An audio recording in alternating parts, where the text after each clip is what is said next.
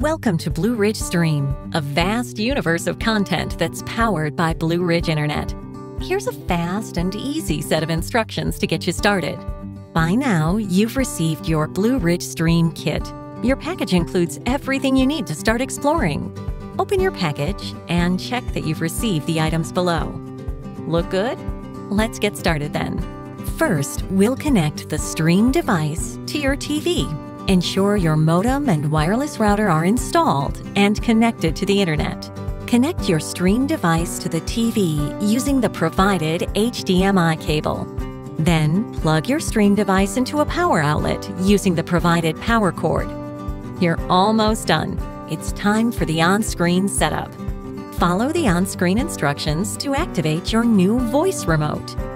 Select your Wi-Fi network and enter your password to connect. Sign into your Google account and select your preferred settings. Or you can skip this step. A Google account is not required for setup. Choose a name for your Blue Ridge Stream device. Now you can select your favorite apps to install, like Netflix, Prime Video, Disney Plus, or HBO Max. You can set up OnePass and Google Assistant options, or skip this step for now. That's it.